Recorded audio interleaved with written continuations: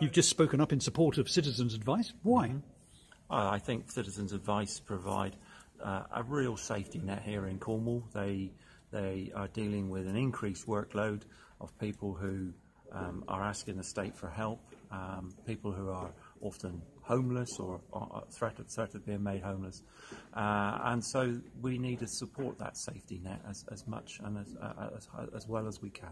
But the Cabinet has taken a view that they've known for several years that their grant was coming to an end. It was going to be zero, and the Cabinet's view is they're being quite generous by cutting them by only 53% rather than by 100%.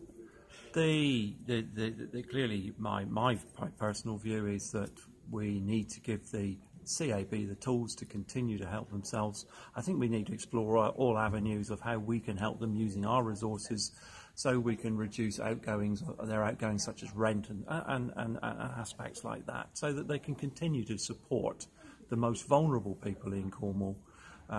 With the new regime such as universal credit. So you think the Cabinet might have to think again on this one?